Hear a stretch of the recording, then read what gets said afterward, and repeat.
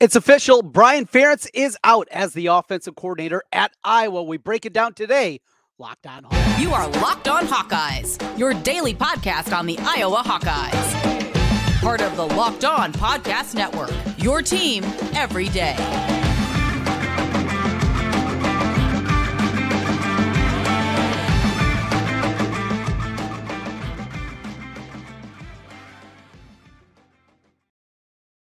Welcome in. I'm Trent Condon, and this is the Locked On Hawkeyes podcast.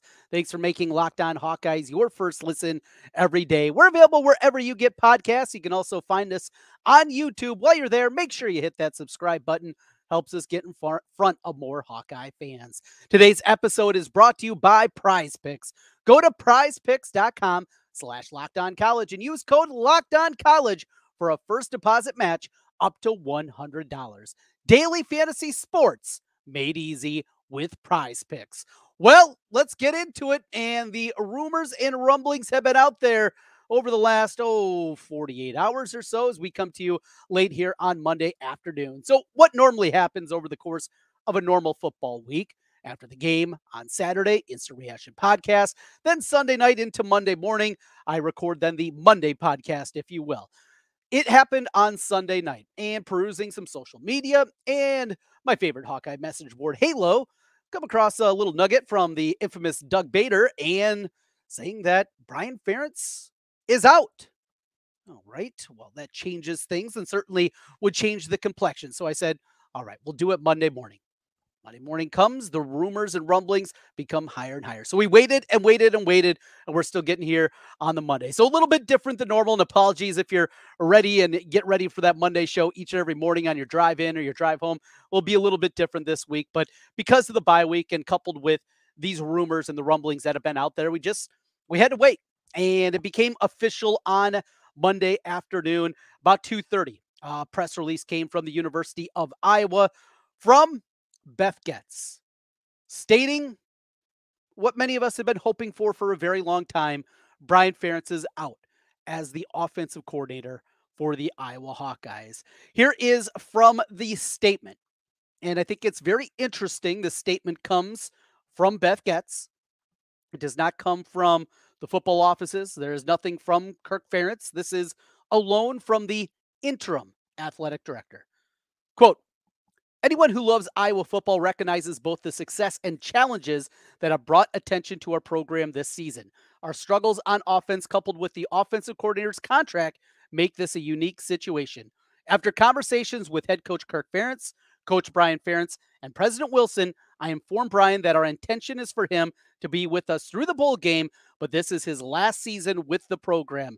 Making this known today is the best interest of the program and its loyal fans. It provides clarity during this pivotal time in the schedule, quote unquote. There it is from Beth Goetz. And thank goodness for the first time in 18 years, the University of Iowa has an adult running the athletic department.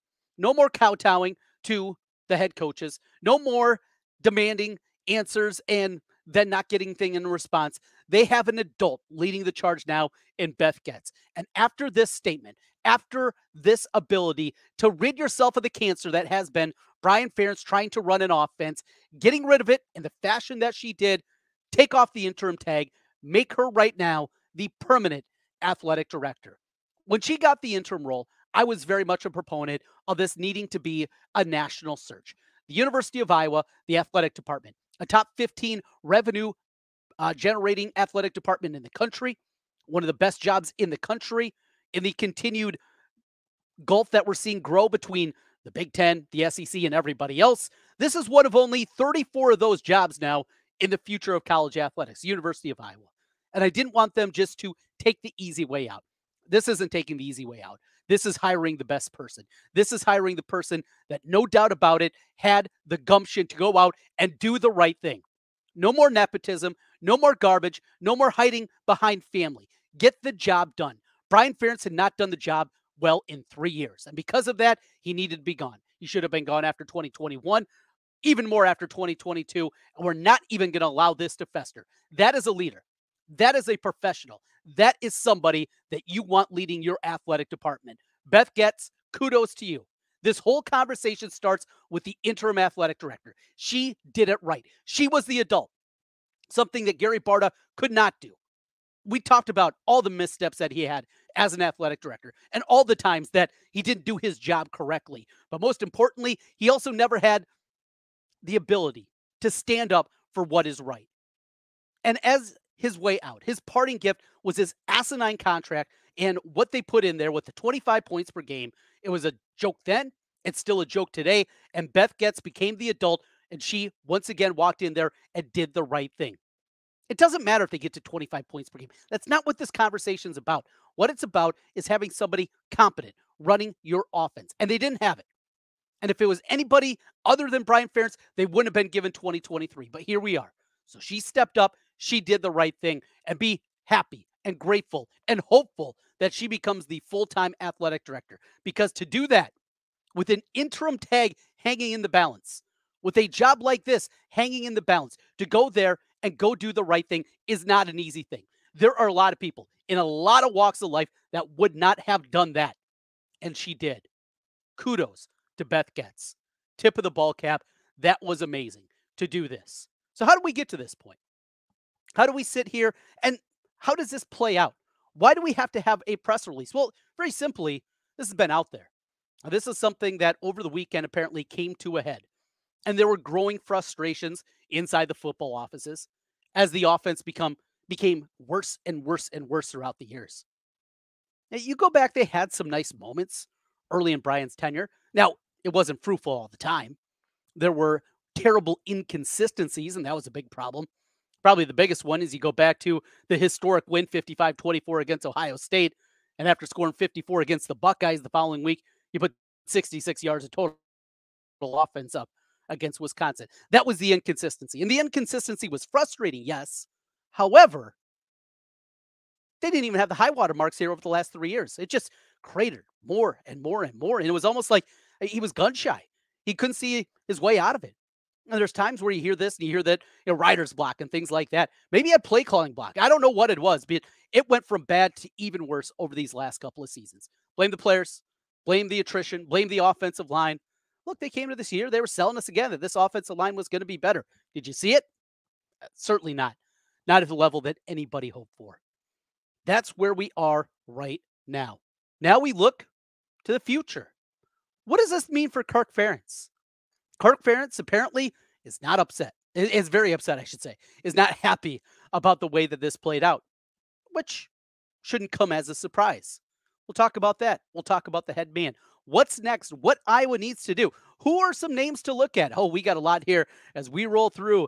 This is the Locked On Hawkeyes podcast. Today's episode of Locked On Hawkeyes is brought to you by Athletic Brewing. Well, you want a cold one, but maybe do it a little bit different. Athletic Brewing is the way to do it. It's time for our Game Changer of the Week. That's what we do each and every week here with Athletic Brewing Company. Now, normally, game week, pretty easy, right? You find that game changer here, we're going off the board. Beth Goetz is our game changer of the week.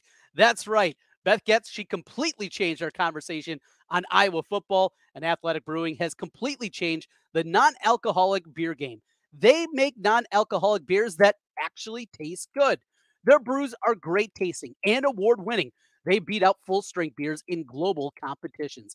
And they're constantly releasing limited edition experimental styles to add to their variety, fit for all times, watching a big game or your kid's game, tackling a work or tackling a workout. No hangovers ever. You can find Athletic Brewing Company's non-alcoholic brews at a store near you, or you can buy them online at athleticbrewing.com. And if you're a first-time customer, use code LOCKEDON. That's going to get you 15% off your first order. Again, code LOCKEDON, LOCKEDON at checkout. That will get you 15% off at athleticbrewing.com.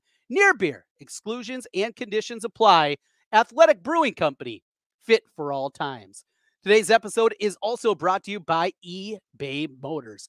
Passion, drive, and patience. What brings home the winning trophy is also what keeps your ride or die alive. eBay Motors has everything you need to maintain your vehicle and level it up to peak performance. From superchargers, roof racks, exhaust kits, LED headlights, and more, whether you're into speed, power, or style, eBay Motors has got you covered. With over 122 million parts for your number one ride or die, you'll always find exactly what you're looking for. And with eBay Guaranteed Fit, your part is guaranteed to fit your ride every time or your money back. Because with eBay Motors, you're burning rubber, not cash. With all the parts you need at the prices you want, it's easy to turn your car into the MVP and bring home that win. Keep your ride or die alive at ebaymotors.com.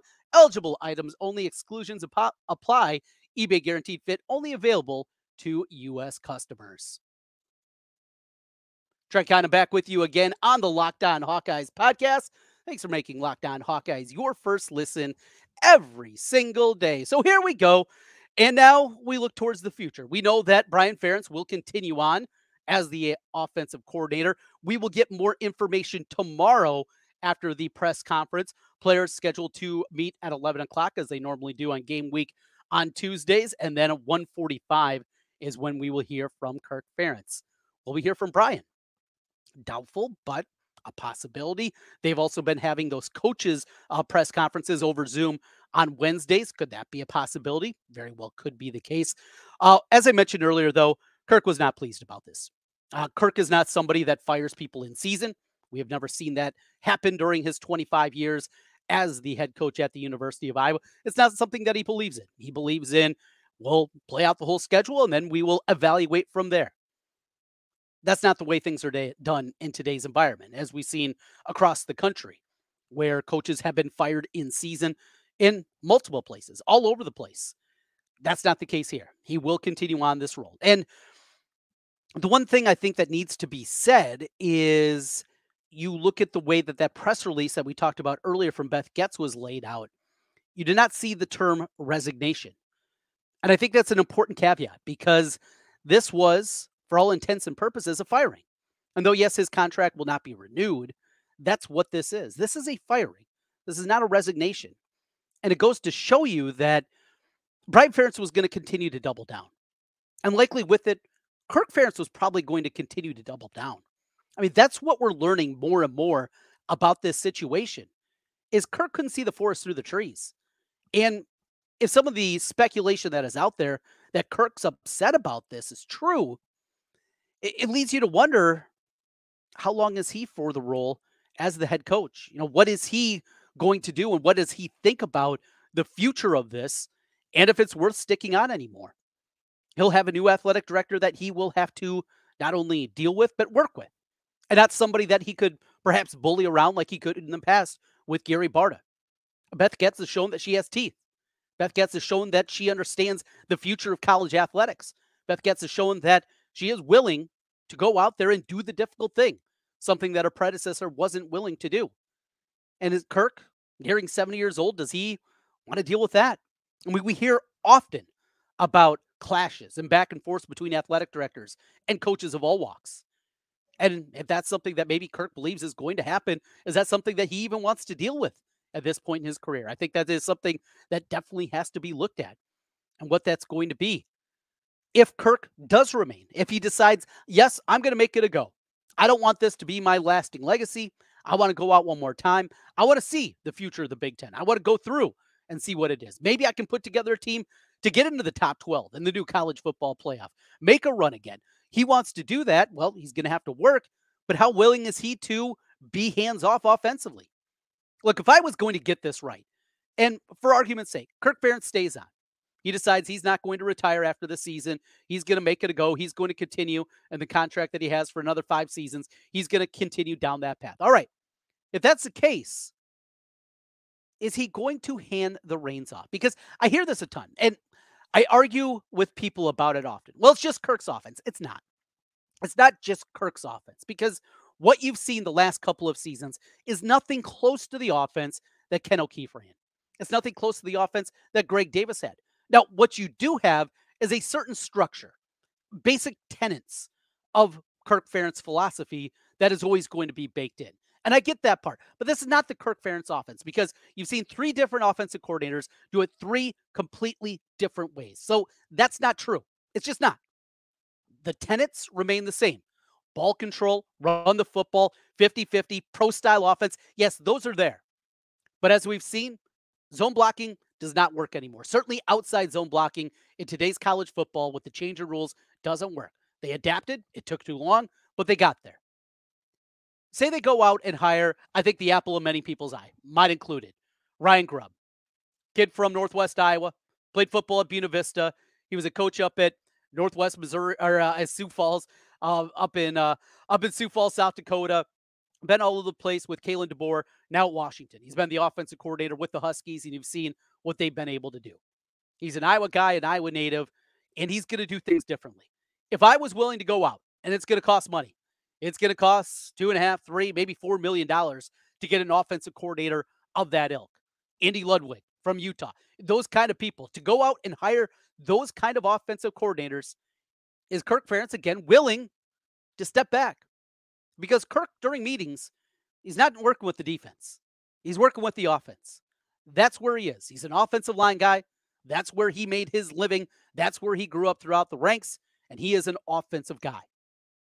If you go out and hire one of those young guns, or not even a young gun, just somebody that's competent offensively, that's going to command that kind of paycheck, is Kirk, again, at this point in his career, willing to step back, take his tenets out of it, what he believes is the true way to play winning football, and let them do that? That's what he does to Phil Parker. And look how well that has gone.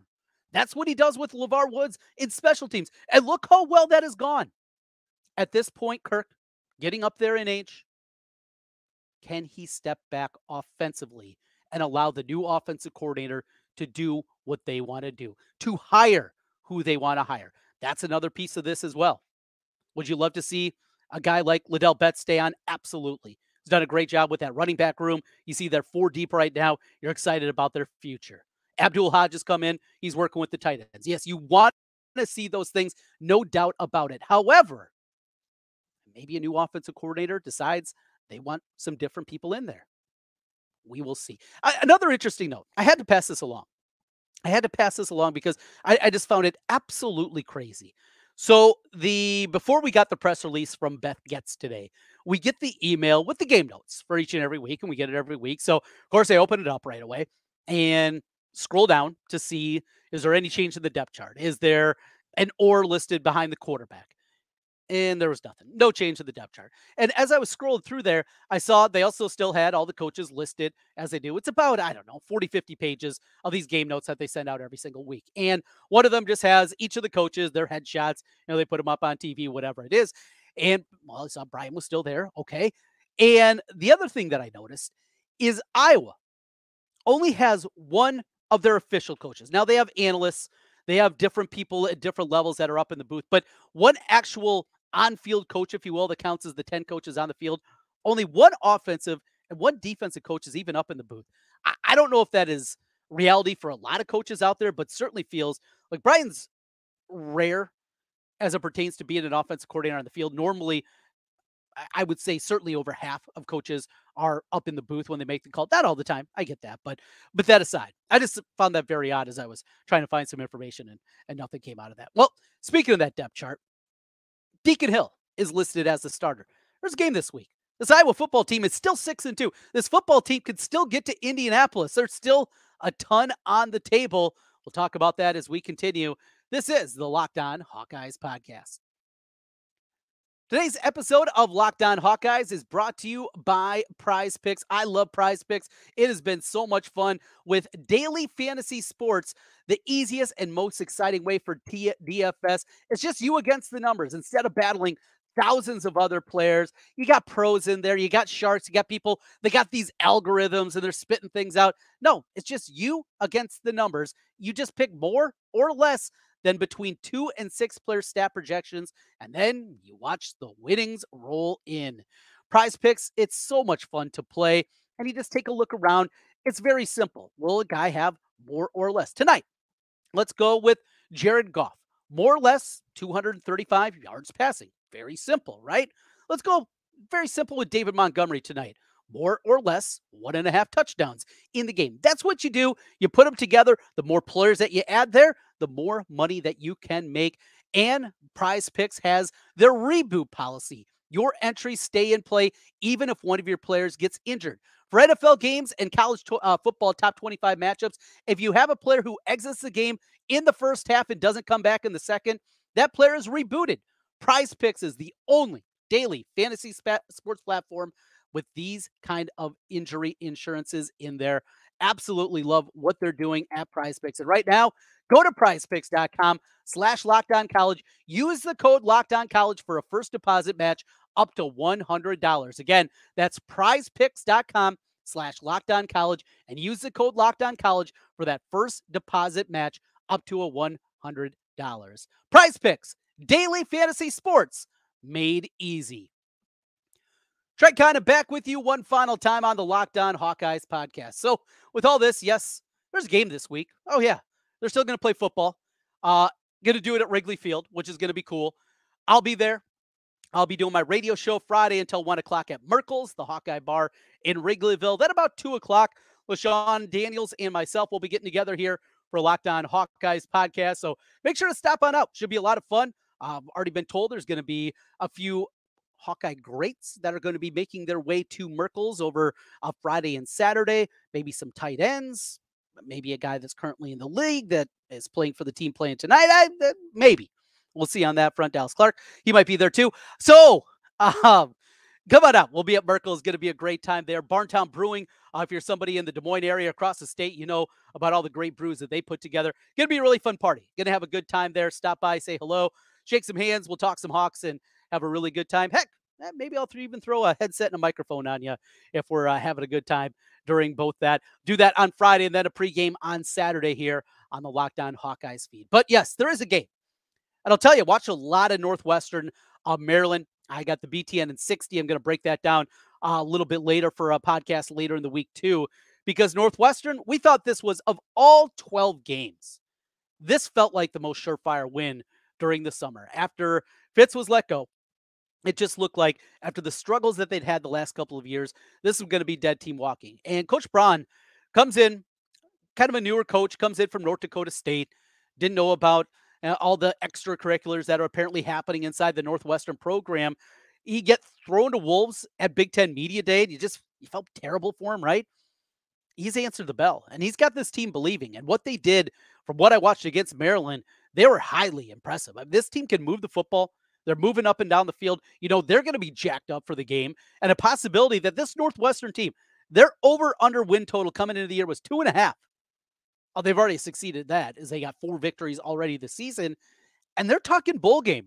Now, to get to a bowl game, this might be half to one they put in the win column, but are they scared about this Hawkeye team? They shouldn't be. Absolutely not. They're moving the ball up and down the field, and can Iowa do anything to move it? So another rumor that has been out there is that Joe Labus has been getting more run during practice. I don't know if that's the case. I don't have that verified by any means. Don't be going and running that I'm reporting this. Don't go to X or social media or anything like that. I'm not reporting that, but I did hear from somebody over there that he was getting more reps with the first team. What does that mean? Very well could just be they had a bye week and then everybody's going to get some more reps. But that aside, look, we've seen Deacon Hill. And God bless the young man. He's just not a very good quarterback. And I don't think there's anything certainly that can be done in season that's going to change that. His mechanics are wonky. He is loose with the football. He's putting it on the turf. He has the most turnover-worthy plays in college football this season for anybody with more than 75 attempts passing this year. He's a walking turnover machine, coupled with a guy that isn't very accurate and hasn't been able to make any plays up the field. That is not exactly a recipe for success. I think Iowa needs to make a move. And though the likelihood is that Joe Labus is out the door, look, if you can't get a shot with this offense, you can understand why he would. If you're going to do that, though, if you're going to give Labus the job, here's what you need to do. You need to take it another level. Not only does Joe Labus need to be the starter and get a pretty long leash.